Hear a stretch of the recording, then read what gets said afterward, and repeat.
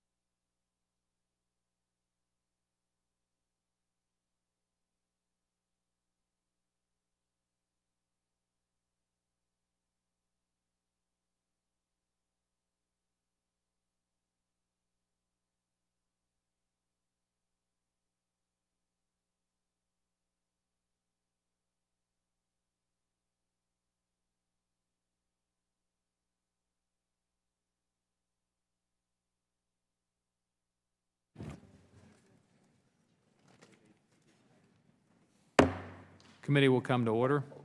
Before we begin, I want to thank my good friend, the gentleman from Texas, Judge Poe, Chairman of the Subcommittee on Terrorism, Nonproliferation, and Trade, for joining the Asia and Pacific Subcommittee and holding this hearing this afternoon. And I, of course, want to thank our ranking member, the gentleman from American Samoa, Mr.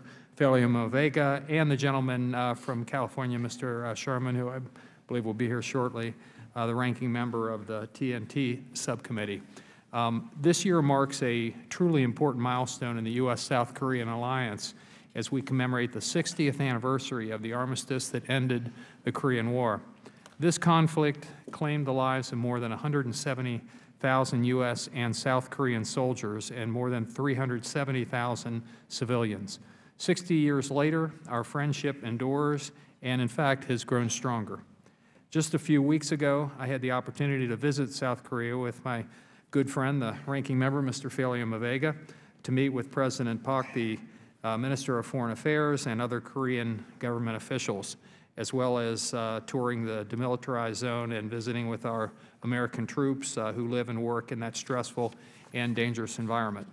Today in South Korea, once war-torn nation has become a world-class economy and leader in high-tech innovation. South Korea's growing commitment to democracy, human rights, and the rule of law is a strong contrast to its northern neighbor. The past 60 years of the U.S.-South Korea relationship is best characterized as a close friendship that has steadily grown. Today, I think I can confidently say that our bilateral relationship is at its best, particularly given the passage and implementation of the U.S.-Korea Free Trade Agreement just a little over a year ago. The bond between the people of the U.S. and the people of South Korea is strong and continues to grow. One group that certainly deserves special recognition is the Korean-American community, which has worked tirelessly to ensure that the U.S.-Korea relationship remains strong, relevant, and forward-looking.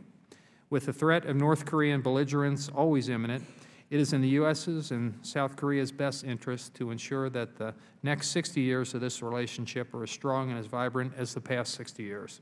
South Korea's economy depends heavily on clean, low-cost energy.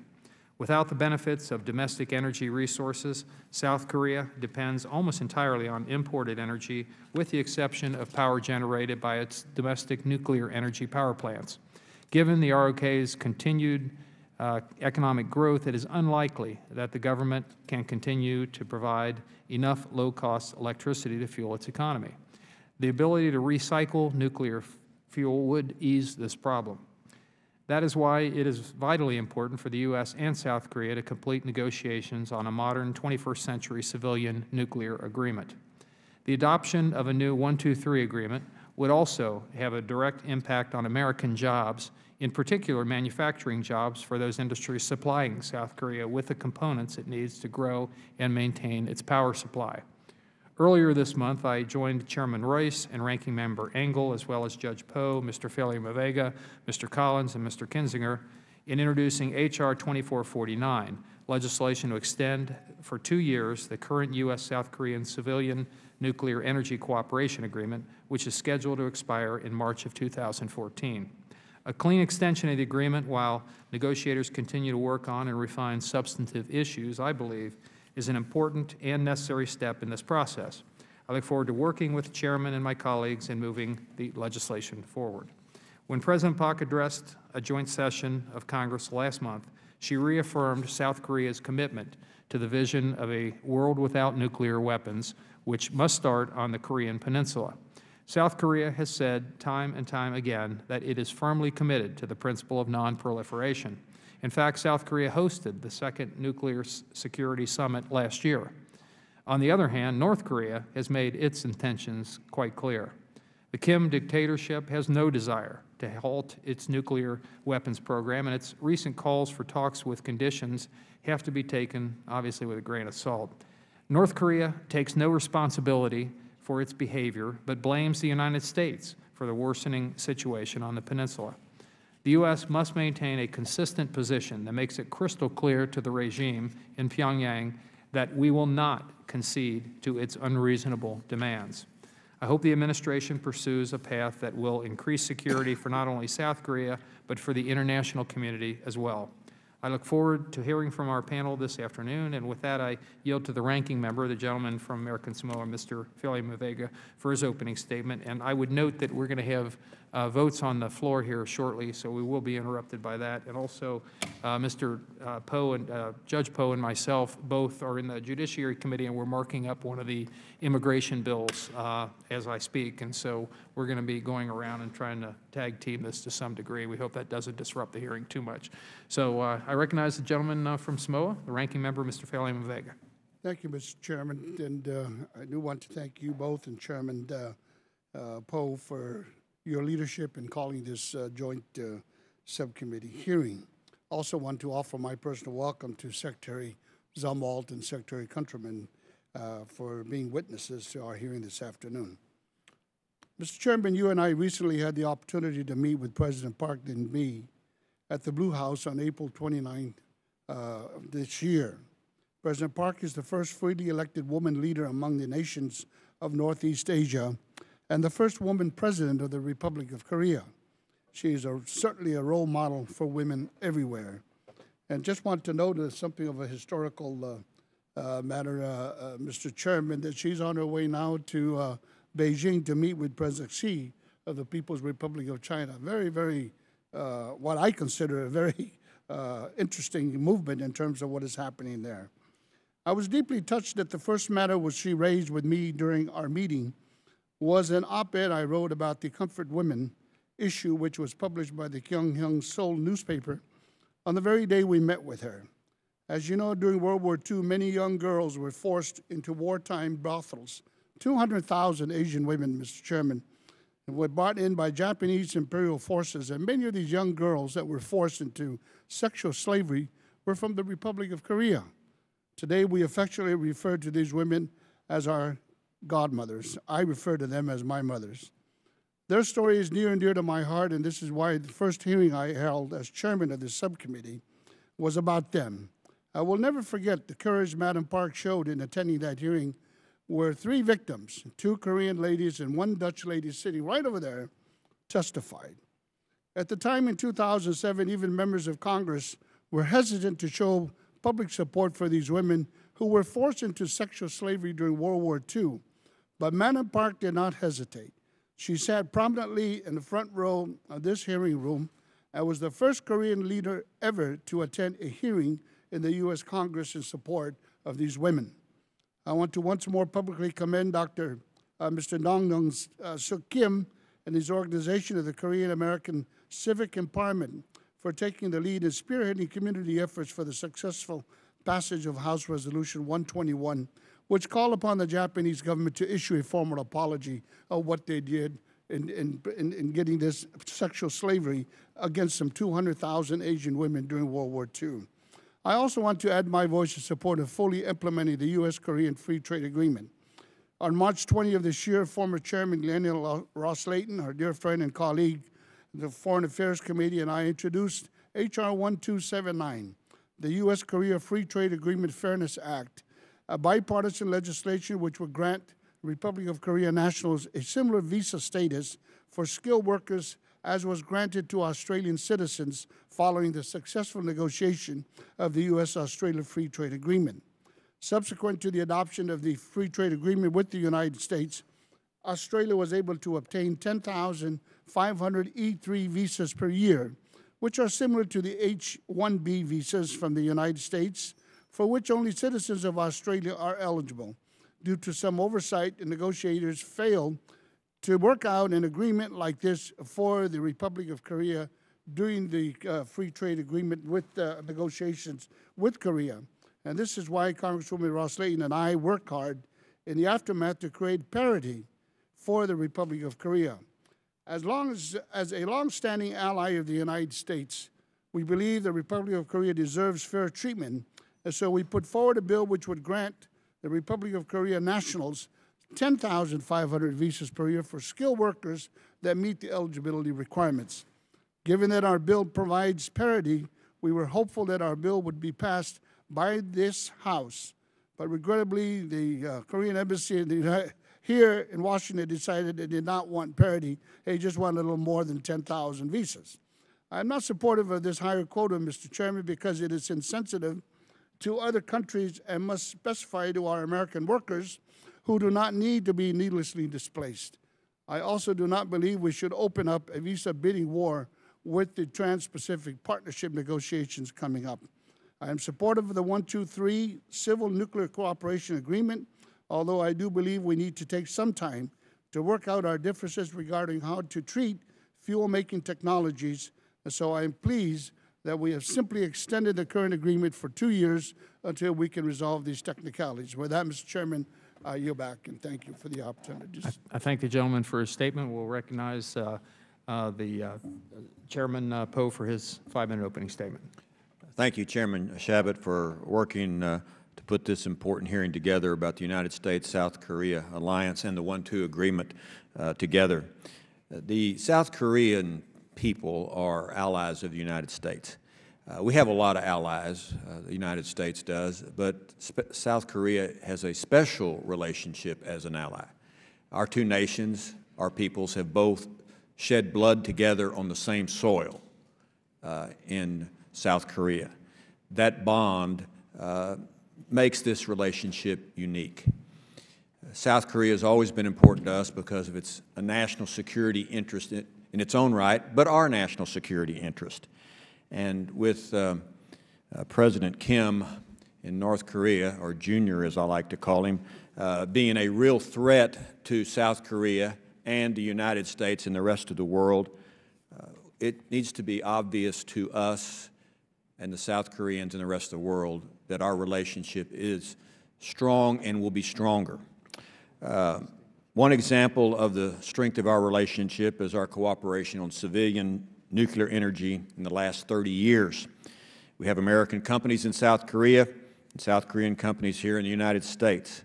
I have a large Korean community in my district in Houston. And it was good to learn, finally, I didn't know that the ranking member was also a University of Houston law school graduate. I did actually graduate from there after you did, but it's good to hear that. But anyway, in any event, the agreement that we have has allowed cooperation, and the so-called 1-2-3 agreement expires next March. It turns out a new agreement has been tough to figure out and get done. The sticking point seems to be disagreements over fuel-making technologies such as enrichment and reprocessing. Enrichment and reprocessing capabilities are important because they can be used to make material for nuclear weapons. South Korea wants the new 1-2-3 agreement to include U.S. advanced consent for future Korean civilian reprocessing and enrichment activities. South Korea says it needs advanced consent to deal with nuclear waste, but it's unclear how dry cask storage would solve this problem. I'm sure our two witnesses will answer that question specifically. It is unclear how, U.S. law states that it is U.S. policy not to give advanced consent to enrichment or reprocessing. There are political issues in the region, and international agreements already have been made that have to be considered as well. But time's running out. This past April, the United States and South Korea agreed to a simple 2-year extension of the old agreement. I do support extending this agreement because it will prevent thousands of Americans from losing their jobs, from reactor vendors to equipment suppliers, and there are hundreds of millions of dollars in bilateral nuclear trade between our two nations. But we just can't keep extending agreements indefinitely. It reminds me of the CR that we constantly do on the House floor on our budget. We certainly don't, or I don't want another 2 years to pass and find us right back here, same witnesses, same story, Groundhog Day, trying to make a decision about what to do. Our business community needs certainty. Business, especially in this industry, cannot make financial decisions and other business decisions that may be revoked in 2 years. Congress needs to also know that the laws it passes will be followed by this administration and any administration. I'm looking forward from our witnesses as to what the United States position should be on these negotiations when it comes to advanced consent and enrichment. I also want to know the difference between 2 years and a long-range solution and what their ideas are on that. I do hope both sides understand the limitations of the other a long-term deal until it is made. And I also want to comment about the issue that the ranking member has brought out of the comfort women. That is an issue that is very important, not just for South Korea and Japan, but it's important for us to move forward and get that issue resolved as soon as possible. That is a historical event that cannot be ignored, and we should not ignore it here many 60 years later. But that's a different issue for a different day, and I yield back the balance of my time. I thank gentlemen for statement, and I would just note the Chair agrees with both of the gentlemen on the comfort women issue, and thank them both for bringing it up. I think we have time to get in the opening statement, so we'll recognize the ranking member of the TNT Committee, gentleman from California, Mr. Sherman. Thank you. The Republic of Korea and the United States enjoy a strong strategic alliance and warm friendship. The relationship is based on our commitment to security, democracy, and prosperity. October 1, 2013 will mark the 60th anniversary of the signing of the Mutual Defense Treaty between the United States and the Republic of Korea. Nearly 40,000 members of the United States Armed Forces lost their lives defending the people of Korea. Nearly 30,000 troops are stationed in South Korea today. The United States has stood with Korea on the comfort woman issue, even though another strong ally of the United States is on the other side. And the Korean-American community, with its 1.7 million members, is an important part of the bilateral relationship and of the American fabric. I did not support the U.S.-Korea Free Trade Agreement, which became effective roughly a year and a few months ago. We were told at the time that this would reduce the trade deficit with South Korea. In fact, that deficit has increased. The deficit hit an all-time high of $2.4 billion in April 2013. Imports hit a record high, while U.S. exports to South Korea actually were less January to April 2013 than January to April 2012 before the agreement really went into effect. This translates into a loss of jobs. We need a more balanced trade policy. And as I've said before in this room, if we continue our trade policy, there will be a catastrophic drop in the value of the United States dollar. But don't worry, it won't happen in the next 5 years, or probably won't happen in the next 5 years. North Korea continues its threats of military aggression against our ally, including the March 10 sinking of the naval ship, the bombardment of Yeonpyeong Island. The 2013 Korean crisis was an escalation of military tensions by North Korea against South Korea. The United States and Japan began that is to say, it was aimed at all three of those allies, and it began following the launch of the so-called satellite December 12, 2012, and the third nuclear test February 12, 2013. Kim Jong-un, the new leader of this totalitarian regime, has used extreme rhetoric. At more than one point, he's threatened imminent attack against the United States homeland. The international community has condemned North Korea and its military aggression. In March 7, 2013, the United Nations Security Council Resolution 2094 is just the latest example of that. Congresswoman Ilya Ross-Layton and I have introduced the Iran, North Korea, and Syria Nonproliferation Accountability Act of 2013. We introduced the earlier version of that act back in 2011. I urge my colleagues to co-sponsor that legislation, which would target those firms and states that assist North Korea as well as Iran and Syria develop and build nuclear weapons and other weapons of mass destruction. The main reason our subcommittee is involved in these hearings is because of the focus on the nuclear cooperation agreement between South Korea and the United States. South Korea plans to significantly expand its already advanced nuclear program in the coming years and decades. The United States has been committed to a denuclearization of the peninsula and thus is opposed to reprocessing and enrichment on the peninsula.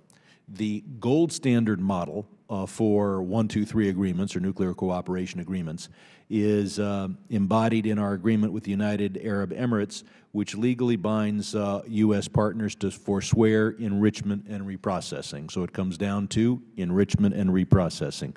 The United States and South Korea have recently agreed on a 2-year extension of our agreement rather than revising the agreement, but both countries would like to see a long-term deal. Seoul would like to enrich uranium and reprocess spent fuel rods to develop and expand its nuclear power industry. I commend the administration for not agreeing to advance consent rights for plutonium reprocessing of fuel of U.S. origin. South Korea wants a nuclear agreement that provides U.S. advance consent for such reprocessing, and that would carry deep proliferation concerns. I look forward to further negotiations with South Korea and to the resumption of this hearing after votes. I yield back. Thank you. The gentleman's time has expired. We have votes on the floor. I would estimate we'll be back in about a half hour to 45 minutes for the series of votes. The committee is in recess.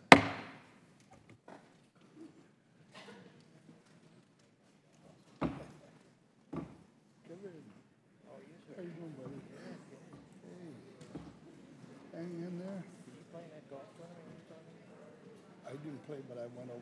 Did you? Okay.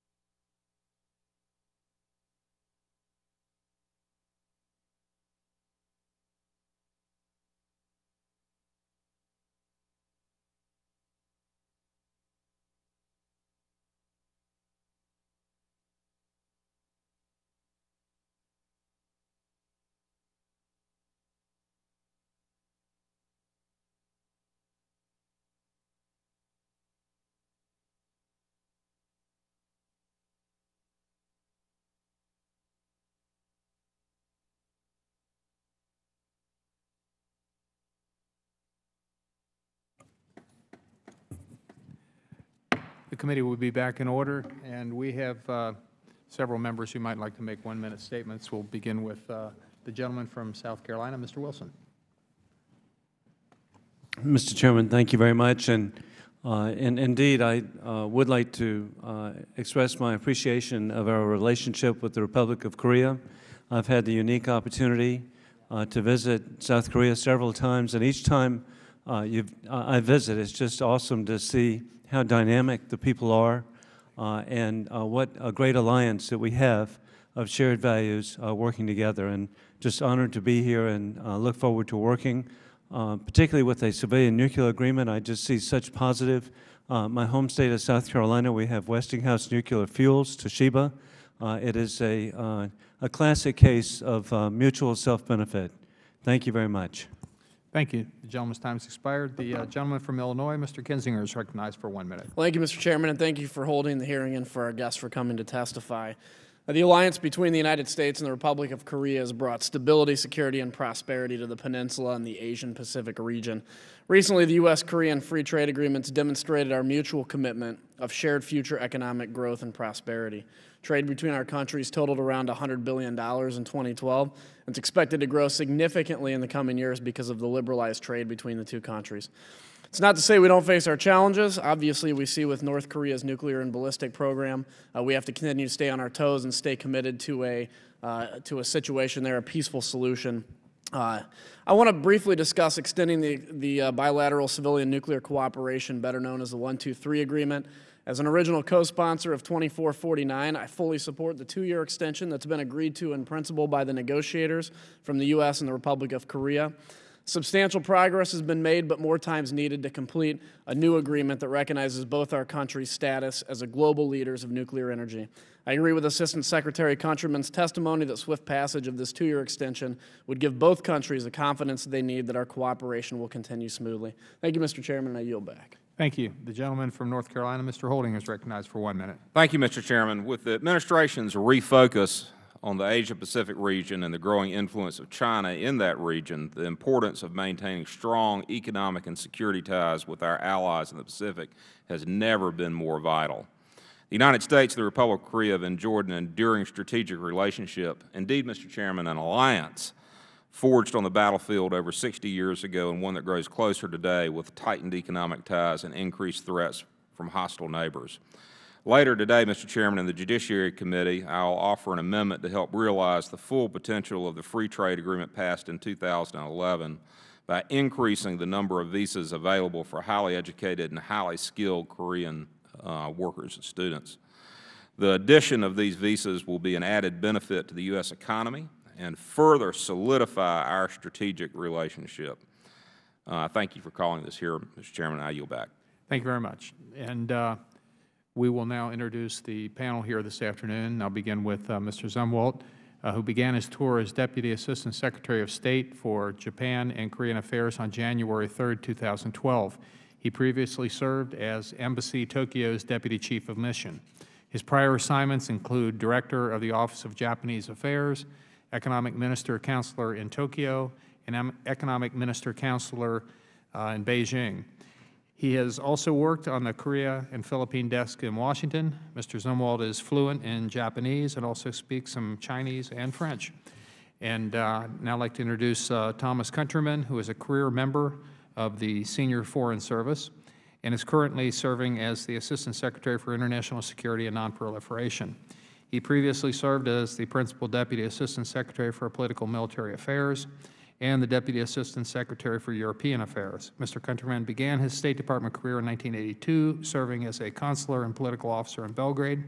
His prior assignments include Director for Near East and South Asian Affairs at the National Security Council, Minister Counselor for Political Affairs at the American Embassy in Rome, Deputy Chief of Mission at the U.S. Embassy in Athens, and as Foreign Policy Advisor to General James Conway, the Commandant of the U.S. Marine Corps.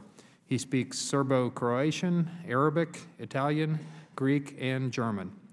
And just for the record, I took a little Latin in high school and a little French in college, and I think I got a C in both. So, And we would now recognize each of the witnesses for 5 minutes, and we have a lighting system, and the yellow light will let you know that you have a minute to wrap up, and the red line would ask you to conclude your testimony. So, Mr. Zumwalt, you're recognized for 5 minutes. Chairman Chabot, Chairman Poe, Mr. Fallo-Mavenga, members of the subcommittee, I'm pleased to appear before you today to discuss this important topic. I've submitted a longer statement for the record, and with your permission, I'd like to deliver briefer oral remarks.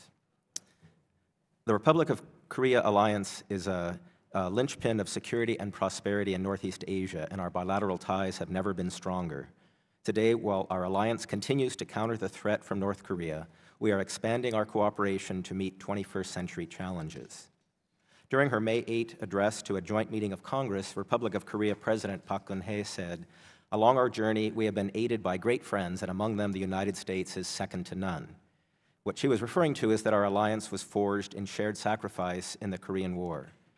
Today, we continue to strengthen and adapt our alliance to meet existing and emerging security challenges. We have made significant progress on the blueprint for the future of our alliance, which outlines conditions for the transition of wartime operational control to a Republic of Korea-led defense in December 2015. We continue to improve our interoperability and readiness through annual exercises. Our cooperation on global challenges is an increasingly important pillar of our alliance. Today, American and Korean soldiers stand side by side in Afghanistan. Korea has been a leader in supporting Iran's sanctions. We are working together in Syria. Our deep economic cooperation forms the engine of our strategic relationship. The Republic of Korea is Asia's 4th largest economy and our 7th largest trading partner. Our two countries' trade topped $100 billion in 2012. This year marks the first anniversary of the entry into force of the U.S.-Korea Free Trade Agreement. This agreement is increasing trade and investment between our two countries and provides significant new opportunities for U.S. exporters. We look forward to even more economic benefits as more provisions of the agreement are implemented. Our ties include strong cooperation in science and technology, on cyber issues and climate change. The United States and Republic of Korea are also global leaders and partners on peaceful nuclear energy. We both recently decided to seek an extension of our Civil Nuclear Cooperation Agreement, and we are in the process of negotiating a successor agreement to continue and expand this cooperation. The administration is ready to work with Congress to achieve an early extension of the existing agreement, and we are grateful for your efforts on the related pending draft legislation. The foundation of our partnership rests on our people-to-people ties and our shared commitment to freedom, democracy, and rule of law. Last year, more than 1 million South Koreans visited the United States. The Republic of Korea sends more university students to the United States per capita than any other major economy. The United States is the clear top choice for Korean entrepreneurs, scientists, and engineers who wish to come here to create businesses and create new jobs and develop new technologies. And we very much support efforts to facilitate these exchanges. Let me now turn to our greatest challenge, North Korea. Many of the DPRK's provocations in recent months have been directly targeting the United States and the Republic of Korea. We remain fully committed to the defense of the Republic of Korea, and we will continue to stand shoulder to shoulder with our ally in the face of these provocations. Despite North Korea's recent overtures, we have yet to see concrete steps suggesting that North Korea is prepared to negotiate on the key issue, the verifiable denuclearization of the Korean Peninsula. We will continue to coordinate closely with the ROK and with other six-party partners. The United States remains committed to authentic and credible negotiations to implement the September 2005 joint statement of the six-party talks and to bring North Korea into compliance with its international obligations. We will not accept North Korea as a nuclear-armed state, nor will we reward the absence of bad behavior or provide compensation merely for talking. U.S.-North Korea relations, moreover, cannot fundamentally improve without sustained improvement in inter-Korean relations. In conclusion, the U.S.-ROK alliance has never been stronger, and both our countries are working actively to prepare for the future. President Park's landmark visit to Washington this past May opened a new chapter in our partnership. Strong and enduring congressional support for our alliance and partnership with the Republic of Korea has been critical to the success of our relationship for the last 6 decades and will be even more important in the future. Thank you for inviting me to testify on this important topic. I'm happy to answer any of your questions. Thank you very much. Mr. Countryman, you're recognized for 5 minutes. Chairman Chabot, Chairman Poe, Ranking Member Folio Mavaenga. I think that the mic is either not on or it's not close enough. All right. Mr. Chairman, Chairman Poe, Ranking Member Folio Mavaenga, and members of the subcommittees, thank you for this opportunity to testify about the negotiations on a successor agreement for peaceful nuclear cooperation between the U.S. and the Republic of Korea. The U.S. and the ROK continue to be strong allies across the spectrum of political, security, and economic issues. I like the way Judge Poe put it. We have many allies, but the ROK is a special case, and I don't believe any single issue can undo this alliance. In the nuclear realm specifically, our two countries have a long history of working together on the peaceful uses of nuclear energy, and we press forward today with our shared objective of achieving the verifiable denuclearization of the Korean Peninsula in a peaceful manner. Today I want to focus on this first area, the long-standing peaceful nuclear cooperation between our two countries. The U.S. and the Republic of Korea are in the process of negotiating a new agreement for peaceful nuclear cooperation, generally referred to as a 1-2-3 agreement. The current agreement entered into force in March 1973 and expires in March 2014. The U.S. and the ROK began negotiating a successor agreement in 2010, and we've made substantial progress in negotiating a text that will extend our long and fruitful partnership into the future. Because of the breadth and depth of our current and future nuclear cooperation, our two countries jointly decided to seek a 2-year extension of the existing agreement to give us more time to complete negotiations and then fulfill our respective domestic requirements to bring the new agreement into force. The extension will facilitate the efforts of both our governments to finalize an agreement that promotes U.S. and South Korean objectives and requirements for nonproliferation and civil nuclear cooperation. An extension would ensure that there is no lapse in our ongoing civil nuclear cooperation, preserving stability and predictability in our joint commercial activities. The two sides have pledged to work together diligently and to conclude negotiations on a successor agreement as soon as possible. In this regard, I want to thank Chairman Royce, Ranking Member Engel, and other members of the committee who have co-sponsored the pending draft legislation, which would authorize the President to extend the current term of the U.S. Republic of Korea agreement until March of 2016. The administration stands ready to work with Congress to achieve the extension of this existing agreement.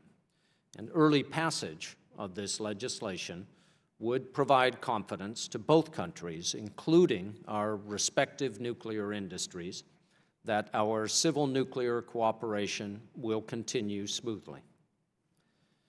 Mr. Chairman, the United States and the Republic of Korea are approaching these negotiations as close allies and partners, committed to advance both countries' global leadership in the peaceful uses of nuclear energy and preventing nuclear proliferation worldwide.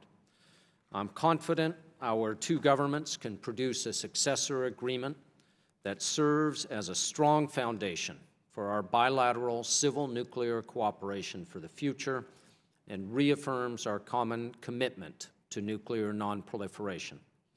So thank you again for this opportunity to discuss this important aspect of our relationship with our ally, the Republic of Korea. I look forward to your questions, sir. Thank you very much, and I'll now recognize myself for 5 minutes for questions. I'd like to ask this to both of the gentlemen. Without commenting on the negotiating positions and your opinions, How much importance does the government of the Republic of Korea assign to the successful renewal of the 123 agreement, the Civilian Nuclear Cooperation Agreement, and why is it important to the U.S., and what are the implications to the U.S.-Korea alliance if for some reason the agreement is not renewed? And I'll start with you, Mr. Zumwalt, if that's okay. I think the agreement is very important to the Republic of Korea, partly because of the successful relationship our industries have. They would like to see a continuation and an enriching of that relationship. Mr. Countryman? The agreement is important to both governments. It serves as a commitment to each other that we are both determined to remain both technical and commercial leaders in the global nuclear power industry. It ensures that we continue to share the vital goal of preventing nuclear nonproliferation, and of course, renewing it on time, given this 2-year extension, will prevent any interruption in our commercial cooperation, which is essential both for United States provision of fuel and equipment to nuclear power plants in the Republic of Korea and to U.S. content in the power plants that the Republic of Korea is selling, for example, to the United Arab Emirates. And I am confident that we will not reach that situation of facing those consequences because of the joint determination of both countries to get a good agreement done within the time that we hope you will permit us.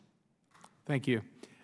Last week, North Korea's UN ambassador held a news conference during which he claimed North Korea was essentially blameless for tensions on the Korean Peninsula and that their recent nuclear and missile tests were purely for self-defense.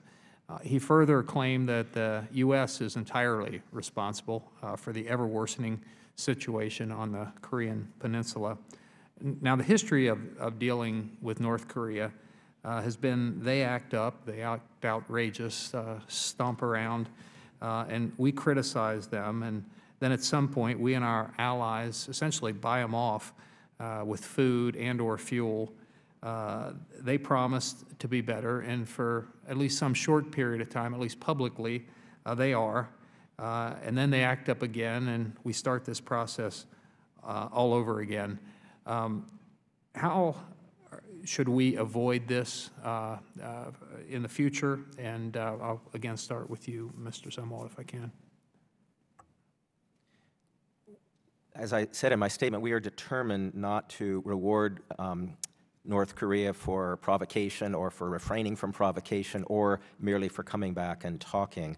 So what we have stated is that we are open to authentic and credible negotiations which focus on denuclearization of the Korean Peninsula, but we are not interested in talks until we see that North Korea is serious. And the way we would see this is by North Korea taking some concrete steps that show us that they've really changed their position. So what our strategy now is to engage friends and partners in the region, the other six-party partners, particularly China, who has a unique relationship with North Korea, and encouraging China to use its influence to try and persuade North Korea to take a different tack. Thank you. Mr. Countryman? Nothing to add to that, sir. Okay. All right. Under President Park, South Korea intends to reach out and develop closer ties with China, and as the ranking member, Mr. Vega, mentioned, President Park is meeting with President Xi, I believe today, or at least they were heading there today. What can we expect from this visit, would you say? How's this going to affect future relations, and et cetera? Relatively briefly. We've had extensive consultations with Korea about China, and we, although I don't want to speak for the Korean government, obviously, we think it's very helpful that she goes to China and talks directly, and I think she will be asking China to use its influence to persuade North Korea to become serious about living up to its commitment to denuclearization. Thank you. Mr. Countryman? All right. I will now recognize the ranking member, Mr. Vega, for 5 minutes for questions. Thank you, Mr. Chairman. Just a couple of questions. Secretary Zumwalt, you had may give an indication that, did you say that the United States will not accept North Korea as a nuclear armed state? Fact of the matter is, North Korea already has in its possession 8 to 10 nuclear weapons. How do you denuclearize a state that already has nuclear weapons? North Korea has expressed, I agree with what you're saying, but North Korea has also expressed the desire to improve the welfare of its people, and our strategy is to convince North Korea that it's not possible both to be a nuclear weapons state and to have the kind of economic engagement with the world that would improve the livelihood of the North Korean people. So we're working with friends and allies in the region, including China, Japan, South Korea, and others, to impose economic sanctions that would, we hope would persuade North Korea that it must choose a different tack, begin serious negotiations about denuclearization so it can achieve what it wishes, which is improving the livelihood of the North Korean people. Mr. Countryman?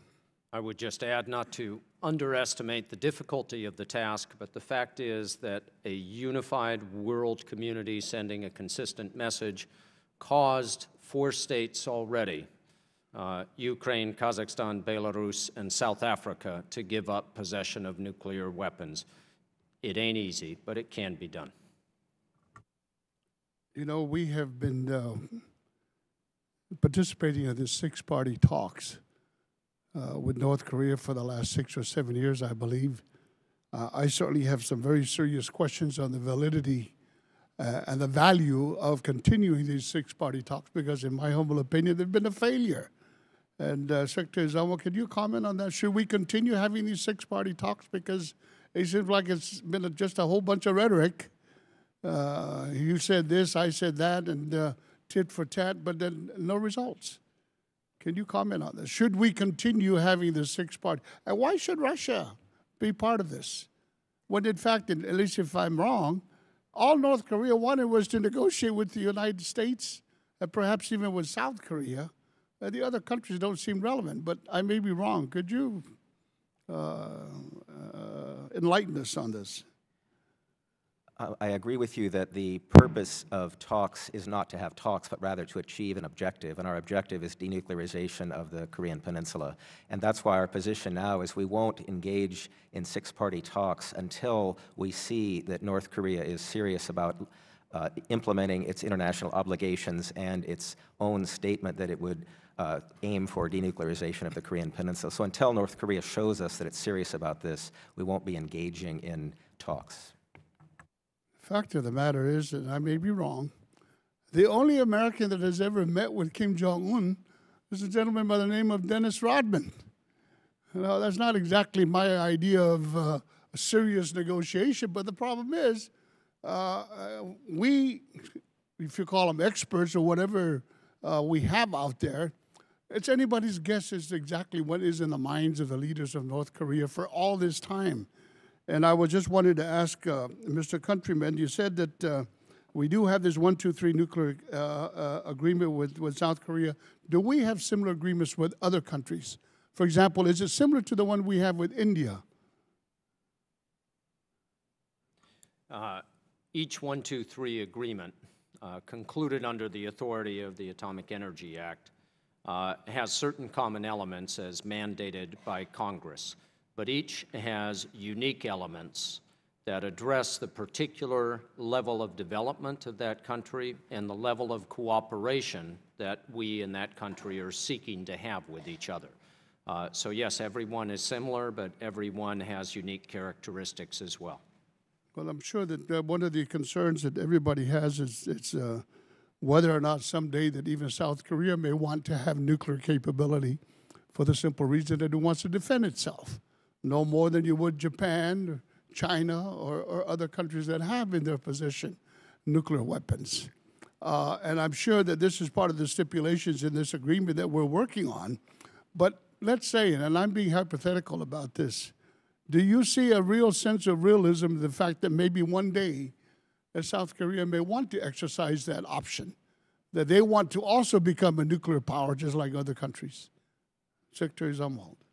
President Park has stated very clearly her policy that that South Korea does not seek nuclear weapons. In her address to the joint meeting of Congress, she said she supported President Obama's mission of a nuclear-free world, and she said, let it start on the Korean Peninsula.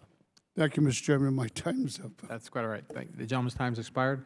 Gentleman from Texas, Mr. Post, recognized. Thank you both for being here, and thank you for your candor, although it seems to me it's a little tactful candor. Let me just ask you bluntly, Mr. Zumwalt, does North Korea have nuclear weapons, in your opinion? North Korea has engaged in 3 nuclear tests, and we are very concerned about their nuclear weapons. So that would be, is that a yes? Pick a horse and ride it. Is it yes or no? They have, yes. Mr. Zumwalt, Mr. Countryman, I'm sorry.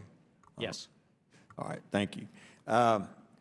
If the United States proceeds after the 1-2-3 agreement on a long-term agreement with the problem being the advance to consent to enrichment and reprocessing, do you think, in your opinion, we should make that additional step and grant that to South Korea? Well, in the 1-2-3 agreement, that is, of course, one of several key questions that we are deciding and that we are negotiating. So I wouldn't go into deep detail about how we will resolve these issues between our two sides. Do you have an opinion? Certainly. Can I hear what it is? My opinion is that it is premature to decide every potential question. Rather, what we need to find is a process by which the U.S. and the ROK can together, as partners, make smart decisions about technologies on the basis of economics, technical feasibility, and nonproliferation concerns. All right. Based on your expertise, both of you, we move forward with that step. North Korea, Junior up there, what's he going to do? What's he going to say? What's he going to do? What's his reaction? I'm talking about the President, Kim, excuse me. I think the ranking member also has already pointed out that predictability is not the strongest suit of the DPRK leader. So I'm reluctant to make a prediction, but it is an issue that we are constantly discussing with our key allies in the region, the ROK and Japan, as well as with the Chinese. And I think that I'll let Mr. Zumwalt comment further, but I think we do try to take into account, to the extent possible, the predicted result, the predicted reaction from Pyongyang. Mr. Zumwalt. Yeah, earlier when I had said we were looking to North Korea to take concrete steps to show it's serious about denuclearization, one type of step it could take is inviting back IAEA into its own nuclear program, and that would provide a lot of reassurance in the region. So certainly the kinds of things we're talking about with South Korea, I think, are the types of things we'd like to talk about with North Korea as well in terms of oversight of a nuclear program. Different issue, Japan. What's Japan's position on our 1-2-3 agreement and with Korea, and then if we move forward with advanced consent to enrichment and reprocessing? Since you worked in both places and you speak all the languages, what is your answer, what do you think, Mr. Zumwalt? You know, Japan right now is undergoing its own rigorous debate about the future of its civilian nuclear power industry. And as you know, there's a lot of opposition in Japan to continuing its civilian nuclear program. At the same time, they have a lot of technologies and are interested in exporting nuclear power as well. So what I would answer, I guess, is the debate is ongoing in Japan, and it's not clear how they're going to come out. Maybe my question wasn't clear. I'm not really talking about Japan. I'm talking about Japan's position on us dealing with South Korea, excuse me. I don't want to speak for the Japanese government, but I've not heard in many years living there concerns about the South Korean civilian nuclear program. Right. Mr. Countryman? I would say the same, that the Japanese have not expressed, to my knowledge, a view to the U.S. government about our negotiation with a separate partner. I'm not sure it would be appropriate for them to do so. We deal with each friend on our own terms, on the terms of that relationship. And then back to the question we're all here in the next 15 seconds. How would the U.S. economy be affected if the 123 agreement's not approved? Thank you. As I mentioned, there are exports from the United States. I'm just trying to find the right numbers here. In the last 10 years, from 2001 to 2010, nuclear industry exports from the U.S. to the ROK totaled $181 million in those 10 years. Another example of the kind of cooperation is the contract between the ROK and the United Arab Emirates for nuclear reactors.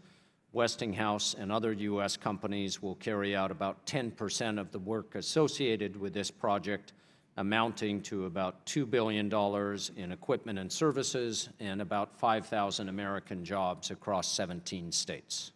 Thank you, Mr. Chairman. Thank you. The gentleman's time's expired. The gentlelady from Hawaii, Ms. Gabbard, is recognized for 5 minutes. Thank you very much, Mr. Chairman, Ranking Member.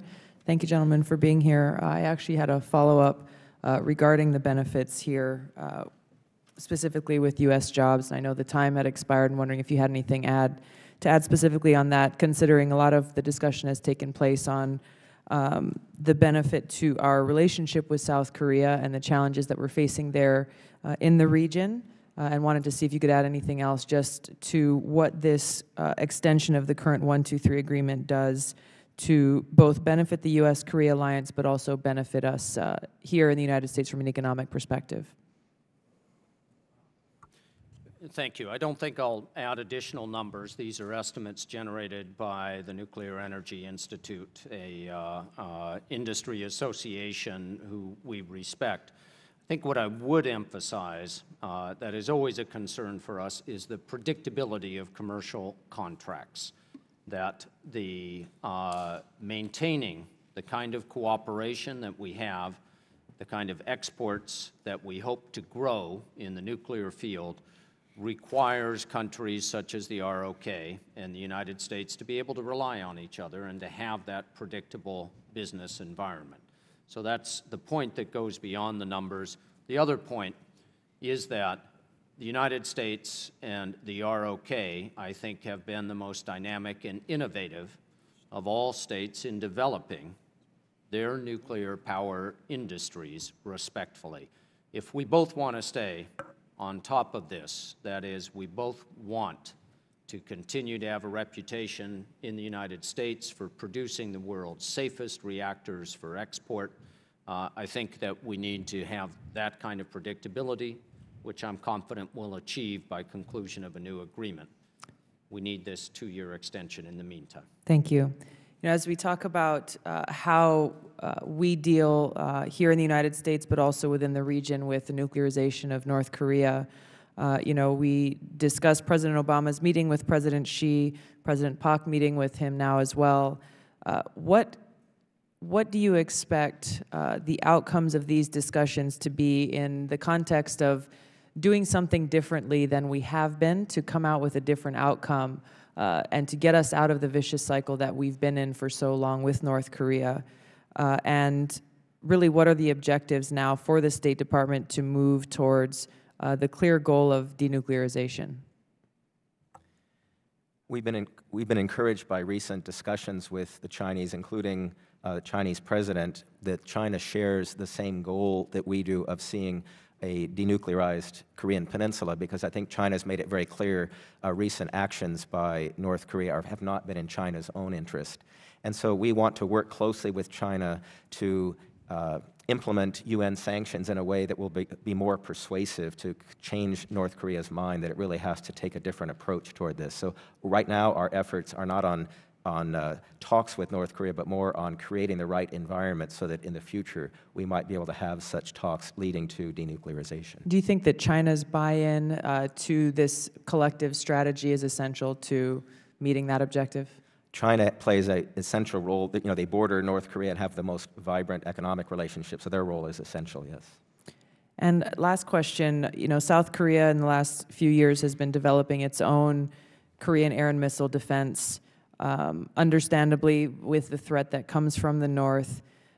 What kinds of coordination and engagement, has there been engagement there so that there is a coordinated effort with South Korea and other East Asia allies to make sure that they're the coverage is not duplicative and the efforts are done so in a way that benefits our shared interests. Yes, we've had a series of discussions with our allies, Republic of Korea, about what needs the alliance faces, and given the heightened threat from North Korea's own missiles, we jointly agreed that there's a need for some additional capabilities, and that's one reason we came to an agreement with the Republic of Korea about its revised missile guidelines so that we can address some of these concerns. And with our allies within the region as well as others, has their missile defense development been received well? Yes, in fact, I think everyone is concerned about the threat of North Korean missiles and wants to strengthen missile defense. Great. Thank you. Thank you, Mr. Chairman. Thank you. Gentlelady yields back. The gentleman from Florida, Mr. Yoho, is recognized for 5 minutes. Thank you, Mr. Chairman. Gentlemen, good afternoon. Appreciate you being here. Korea, to me, is an amazing story about where it came from 60 years ago to where we are now, and I think we've all seen that satellite picture at night of the southern peninsula and the northern peninsula. The remarkable difference between what happens in a free society, we'd surely want that to continue.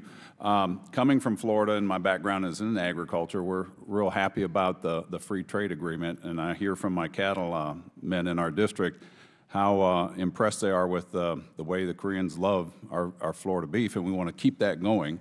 In fact, they said they like that. They prefer it over the Australian beef, and so we're proud to report that back. How do you envision a South Korea-China relationship under President Park, number one, and how will this affect our relationship with South Korea? And how will it affect both of their relationship with North Korea?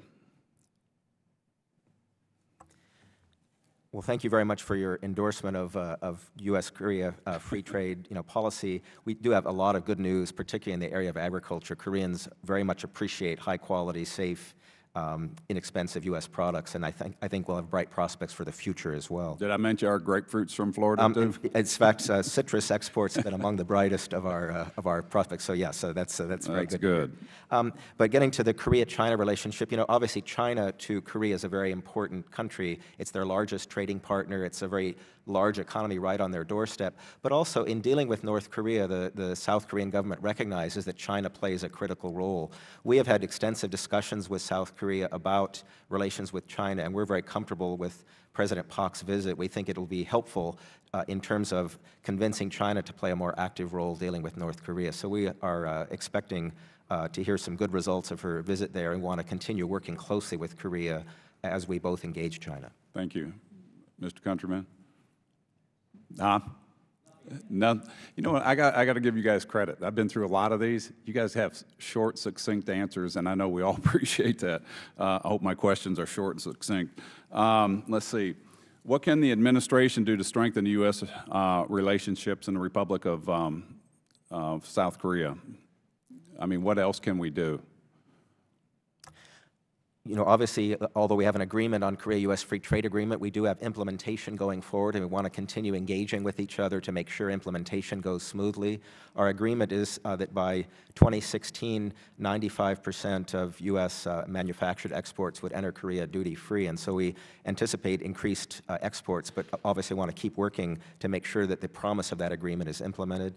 On people-to-people ties, we have some very good prospects to continue encouraging Koreans to visit the United States, come to U.S. colleges. I know immigration issues are being debated now, and that's the visa agreement would increase that, would help that, that's a very important discussion and is something that could continue strengthening ties. And then finally, continuing to strengthen our security alliance is very important. Several members have commented on how North Korean threats create a perception in South Korea of a challenge. And so one thing we need to do is to continue reassuring our allies that we'll be there for them. We'll be providing our extended deterrence guarantee, the nuclear umbrella, so that Korea is not tempted to implement its own nuclear program. They can count on us, and we need to keep providing that reassurance. Okay, thank you. Same? Well, from where I sit, I would only emphasize the security relationship. Our security commitment to each other is absolutely unbreakable, but it is not self-implementing. That is, we have to work together on a daily basis, make sure we understand each other, make sure we've divided our roles and responsibilities accurately, And I think that we do that on a daily basis. The military-to-military relationship and the understandings we have with each other on the political level, that kind of security understanding is the backbone of this relationship. Okay, thank you. Mr. Chairman, I yield back my time. Thank you. Thank you. The gentleman yields back. The ranking member, Mr. Chairman, is recognized for 5 minutes. Thank you. Ambassador Zumwalt, I'll spare you a question. I'll just give you the comment. We've seen an increase in imports from South Korea that is larger than the increase in exports. In fact, we've seen a decline in exports after the effectiveness, after the U.S.-Korea Free Trade Agreement went into effect. Others from the administration in this room have said, well, there's not necessarily a relationship between trade deficits and the loss of jobs, and rather than let you repeat that canard, I'll simply go on to Assistant Secretary Countryman. But there is not a foreign service in the world that is not 10 times more dedicated to exports than our State Department. And there is not a foreign service in the world that doubts that trade deficit leads to job losses in their own country. The State Department is alone in its approach to trade. Assistant Secretary Countryman, if I may quote your testimony, you say it takes some time to resolve the technical issues in the 123 agreement. The problem, or the sticking point, is whether there'll be advanced consent rights regarding the enrichment and reprocessing of U.S. Fuel, or that is to say U.S. origin fuel, and fuel that has gone through American reactors. Is that accurate? Can you comment on how the United States intends to address the enrichment and reprocessing in 123 agreements with not only Korea, but Vietnam, Saudi Arabia, Jordan, and others? I realize that you don't want to negotiate in public, but you're part of a democracy, and Americans would like to know what your position is going to be. Well, you're right on several points. I wouldn't like to negotiate the entire agreement here in public. You are also correct that advanced consent on use of U.S. supplied materials and technology for enrichment and reprocessing is an important issue in this agreement. I remain convinced that this issue, like everything else that we're discussing within the agreement, is susceptible to the kind of solution that careful, patient, economic, technical analysis will allow us to achieve. And that's exactly the purpose of the joint fuel cycle study that we initiated 2 years ago, that will run for 10 years, and that will serve as the basis for important joint decisions that we'll make about future fuel cycle in Korea. So that study will be done when? 2021. So you're seeking a extension for just 2 years, so you'll be able to solve the problem when you get the study results in 2021, but you're asking for a 2-year extension. Enlighten me on the math of that. Certainly. Are you going to be back here every 2 years for another 2-year extension? God forbid. I mean, how long have you been working on this? You've run out of time. You need another 2 years. How's it going? We've been negotiating for 3 years, and I think it's going well. But I will You've been negotiating for 3 years, and you need another 2 years. There are very few times where an argument lasts 5 years and it's described as going well. But I hope you can get it done in 2 years. I will not characterize it as an argument, sir. It's complex, Difference, without question. Difference in approach. Okay. I'll yield back. Thank you. Gentleman yields back. The gentleman from Texas, Mr. Castro, is recognized for 5 minutes. Thank you, Chairman, and thank you, gentlemen, for your testimony this afternoon. I want to follow up on a little bit of your earlier answers to my colleague's question over here. Let me ask you, have recent provocations by North Korea affected our relationship with South Korea, and if so, how? I think if anything, it's only strengthened both sides' recognition that we need to work together very closely, both in order to deter provocations, but also to forge the right kind of diplomatic strategy that may begin to have an impact on North Korea. Sure. And with respect to the 1, 2, 3 agreements, can you describe how they advance the administration's goal of nonproliferation, essentially how these agreements make the United States safer? It is the longstanding policy of the United States, successive United States administration, I think given extra emphasis by President Obama and consistently supported by a strong majority in Congress, to combat the proliferation of nuclear weapons around the world, and specifically to discourage the spread of enrichment and reprocessing technology that are the technical bases for development of nuclear weapons. That remains our policy today. In order to achieve that policy, we employ, in cooperation with partners around the world, a wide variety of tools. We rely, for example, upon the Nuclear Suppliers Group, that voluntary grouping of nuclear-capable nations that have reached agreement on what they will and won't export to different partners around the world.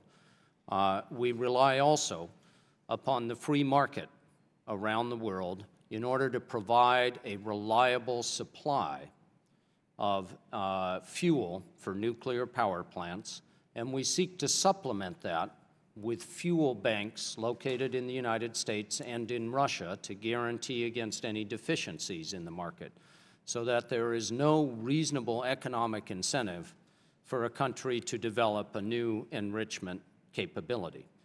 And one of the tools we use as well is, of course, the nuclear cooperation agreements, 1, 2, 3 agreements, by which the United States not only establishes its presence in the international markets, but also is able to exert a benign influence upon states in order to further discourage the spread of such enrichment and reprocessing technology.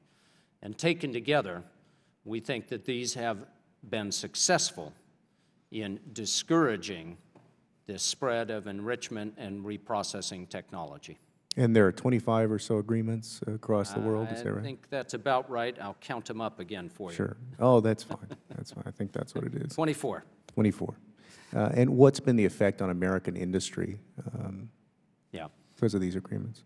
Well, when we are successful, as we generally have been, in concluding nuclear cooperation agreements, 1, 2, 3 agreements, it gives a very competitive American industry the ticket to go in and to persuade other countries, whether they're utilities or private or public, of the important safety and economic benefits of U.S. supplied equipment.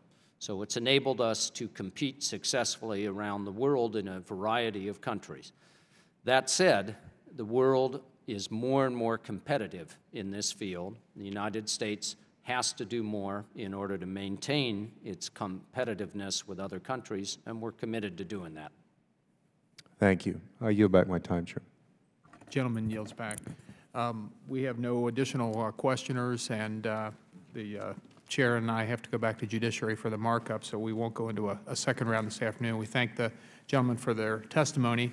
Members, without objection, will have 5 days to supplement their statements or ask questions. And Mr. Chairman, I also would like to commend our two witnesses for the participation in this afternoon's hearing. I deeply appreciate their understanding of the issues that we've dealt with this afternoon. And thank you, Mr. Chairman. thank you very much. And if there's no further business to come before the committee, we're adjourned. Thank you.